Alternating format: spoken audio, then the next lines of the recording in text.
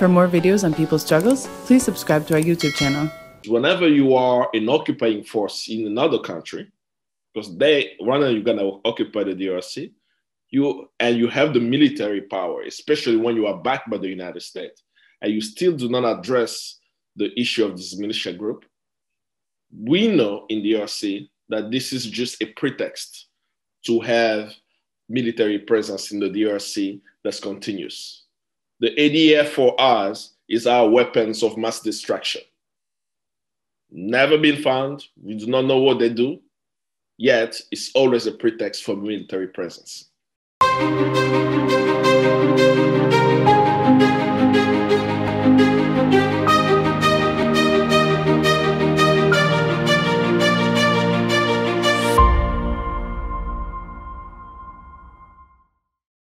On March 10, the United States blacklisted two extremist groups, one in Mozambique and the other in the Democratic Republic of Congo.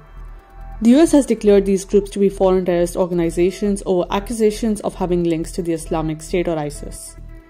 In the DRC, the Allied Democratic Forces, or ADF for short, has been blacklisted, and its leader, Kambale Musavuli, has been named as a specially designated global terrorist. Actions such as these by the US are seen as being a part of the war on terror. The US, however, has a long history of military intervention in the DRC and across the globe. Press releases and news reports have provided only minimum information in this instance of intervention in DRC. Is combating terrorism the only goal? What else is there to the picture? The month of March had quite a few announcements. The US military making the move to have US military presence in DRC through the State Department declaring that there is a link to ISIS in DRC. We have an announcement with a new prime minister who's supposed to have his new cabinet released this week. So on the political field, that's what the Congolese are actually looking at the moment. We all are waiting to see what will happen. But as we know, there won't be much change around that new announcement, given the neoliberal path that the new president has taken. But back to the ADF question. You know, when you look at the DRC, usually when you're reading news, people get very confused with what is really happening in DRC because they throw these acronyms at them.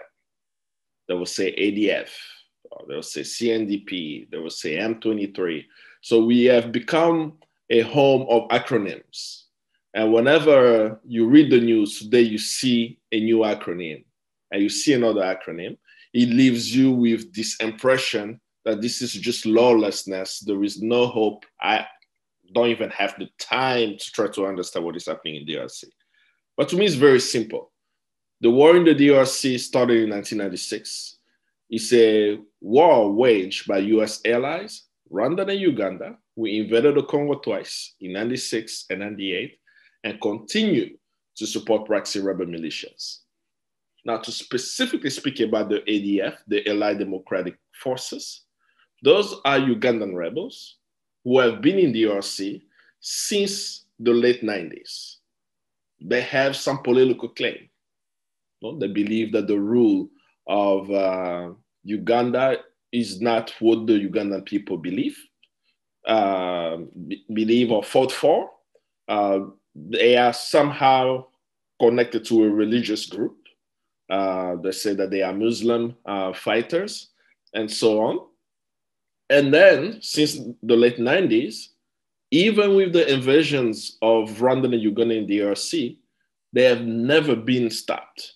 There is another rebel group similarly to that too, the FDLR rebel group. They are connected to the Hutu extremists who participated in the Rwanda genocide. The reason why I'm mentioning that Rwanda and Uganda invaded and still did not stop them is whenever you are an occupying force in another country, because Rwanda and Uganda occupy the DRC, you have the military power, especially when you are backed by the United States, and you still do not address the issue of this militia group. We know in the DRC that this is just a pretext to have military presence in the DRC that's continuous. The ADF for us is our weapons of mass destruction. Never been found. We do not know what they do. Yet, it's always a pretext for military presence. There have been numerous times where Uganda had military operations in the DRC.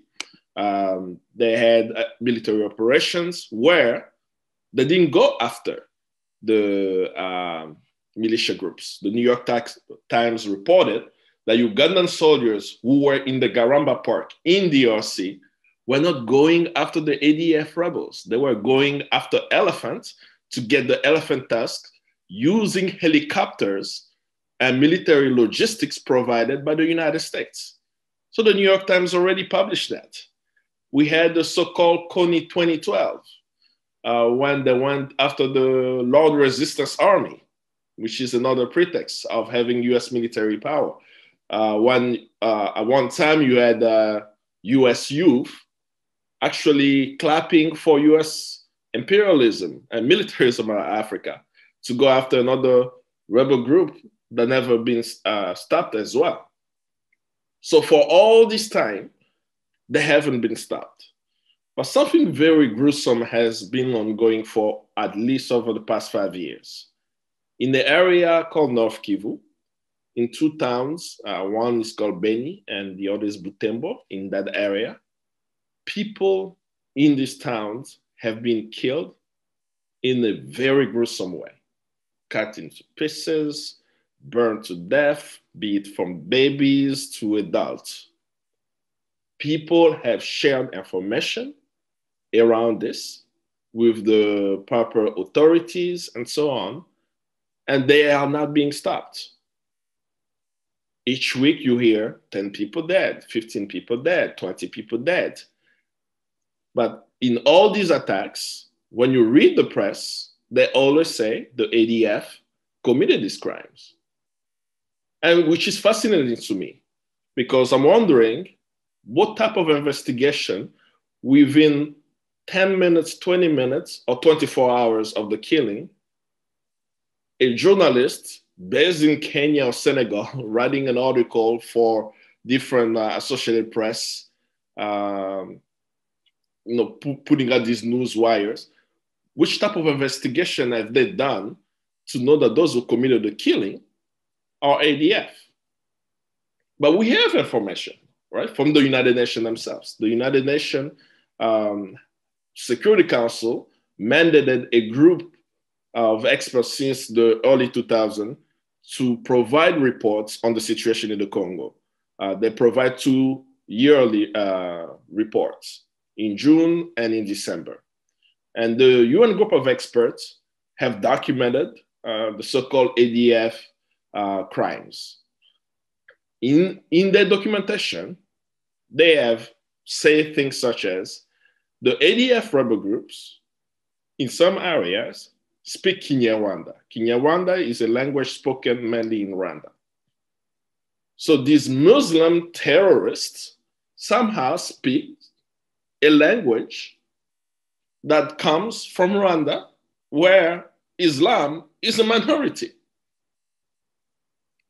And it's been documented. You have these ADF rebels who do that. But beyond what's even in this UN group of experts report, even the people that we speak with on the ground, full disclosure, my family is from there. I've actually lost family members in their area. Whenever we speak to our contacts in these villages, they clearly tell us the attacks are known when they come, because they send a message say we are coming. It's usually close to Congolese army bases and UN forces who are in the DRC. When the killings take place, there is no military action from these armies. And after the killing, that's when you start seeing officials coming to try to find out what has unfolded. So people in the area are so angry at the UN. There was even a period a few years ago where the people of Beni and Butembo took stones and were throwing it at the UN peacekeeping forces, because they were saying, why are you here with the largest peacekeeping missions and you still can protect the population where your mandate is to protect the population? So the people in the area are very clear that these forces who are killing them constantly are not necessarily the ADF, but it's a ragtag of rebel groups who, for whatever political reasons, are not being stopped for over decades and are decimating the population. Some may argue because of the wealth that exists in these villages, the land and the mineral resources. There are evidence that the oil in Lake Albert, which is at the border of Congo and Uganda, extends all the way through Beni, going into the Virunga Park. This whole question about, do you exploit oil into the UNESCO historical park, where the people say we shouldn't be exploiting oil because it's gonna destroy the habitat, it's gonna destroy the environment.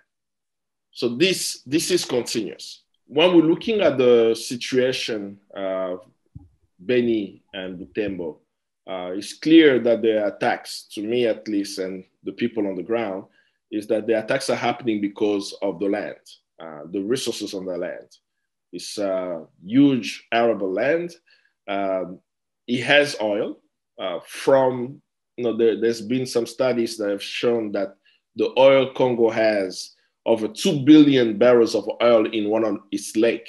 The lake is called Lake Albert at the border of Uganda and Rwanda. There is at least an estimated 2.5 billion barrels of oil, and this oil extends from the border all the way to these towns, and then going all the way through the park, the Virunga Park, which is a UNESCO protected site. And there's this question around, should we exploit oil or not? And the people have resisted. We must protect the environment rather than exploiting oil. But during a period, at least say half a decade, in that area, massacre has taken place with no accountability to who is committing the crime and actually stopping them, when we know there is a strong military presence in the area to stop them, one being the UN peacekeeping forces of about 22,000 strong UN peacekeepers. You have the Congolese army, and you have had invading, occupying forces in the east of Rwanda and Uganda. All of them have not been able to stop these ADFs. The second one that now implicates the US much more, when the US State Department put out a statement saying that there is a link between the DRC and ISIS, is quite problematic. It's quite problematic because this has been dispelled by Congolese themselves and other international investigators. The UN group of experts in their report have written numerous times that there is no such link between the ADF of the DRC with ISIS. This started a few years ago. It was coming usually from Musavuli of Uganda, the president of Uganda, where they will have press conferences in Kampala. They'll share with US officials that the ADF has linked to Al-Qaeda. The ADF has linked to Al-Qaeda, and as they did this comment, it was mainly to get US military support. And when they receive the US military support, they usually use it against their own civilians. Look at what unfolded in the past elections, the brutality that took place during the past Ugandan elections, where Ugandans themselves were brutalized by the military and by the state. So as the statement continued to happen, he had to take the UN group of experts to investigate. So they've said already numerous times, there is no such links. There is a former UN group of experts. His name is Dan Fahey. He wrote an article called Mr. X. And this article is very important because he described his experience as a UN group of experts. And in this article, he explained how a rebel, this person, was able to fool officials that he was an ADF soldier and tried to link himself with terrorist groups. And he showed how the story was not true, very, very clearly detailing the article. So when you have a former UN group of experts who's providing evidence that one, these ADF rebel groups do not have a proper narrative, when the current UN group of experts are publishing at least 2 reports that I've seen, clearly stating that there is no link between the ADF and ISIS, why would the State Department in the United States put out a statement saying that they have a connection? Does the United States has better intel than the UN group of experts and Congolese themselves on the ground? I will argue absolutely not. And if they do have this type of level of details and information, Congolese will question that. So which means that you've known this connection for a while and failed to engage. Why now? We know why now. We are very clear that the United States is trying to implement its military presence in the DRC to counter China. The reason why they are implementing the base is nothing new. They have been wanting to build their base in Camp Base in Kisangani as a prime location, which is in the northeastern part of the DRC, that allows for any military operation in the area to be able to move from north, south, east, and west of Africa very fast, because you are really right at the center of the African continent. And there are reasons to believe, because of the area where they are, there is huge resources. We are clear that AFRICOM is not on the African continent for humanitarian reasons. We know on March 19th, the United States is doing a military operation in Accra, Ghana.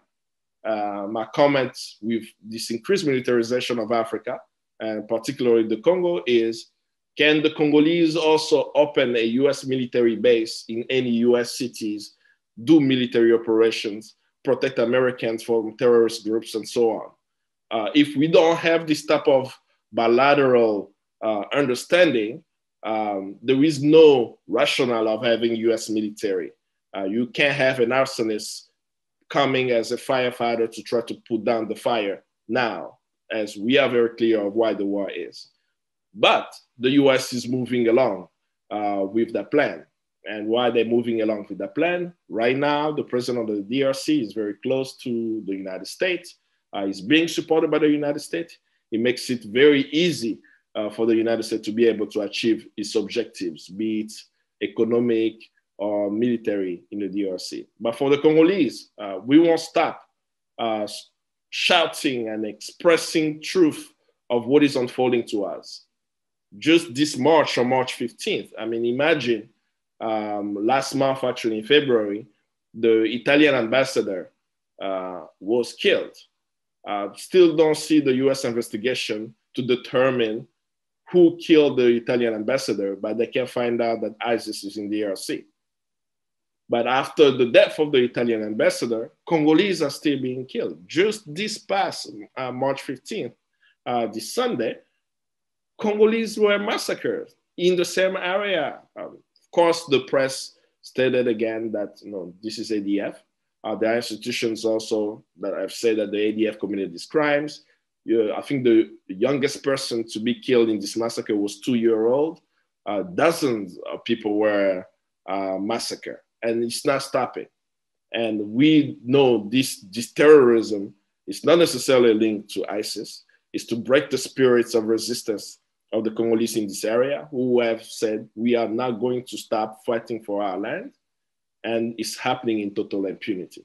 But the way forward for DRC is for, as Congolese are fighting, looking at Kwame Nkrumah's challenge of the Congo, as he said that Congo's challenge is both internal and external. We knew, and we still know today, that Congolese will continue to fight for their own liberation. But the challenges that they face is that the external forces have military power that makes it hard for them to address the local challenges. So for the external forces, let's use Nkrumah's call of putting pressure on negative forces outside of the DRC that's destabilizing the DRC. So for all good people of the world, be it on the African continent or anywhere else, while Congolese people are fighting on the inside, we hope you will be fighting on the outside, exposing these lies that the ADF is connected to ISIS, exposing the increased militarization of the Congo and Africa, and uniting with the Congolese as they fight to liberate the country in 2021. And very soon, we won't see these lies continuing because people will be clear. What are these acronyms? These so-called proxies supported by Western nations, supported by Congo's neighbors to have a pretext for war. What are Congolese fighting for? We are fighting for liberation and control of our land and resources. And what is our final objective? We want humanity to live in justice, peace, and dignity.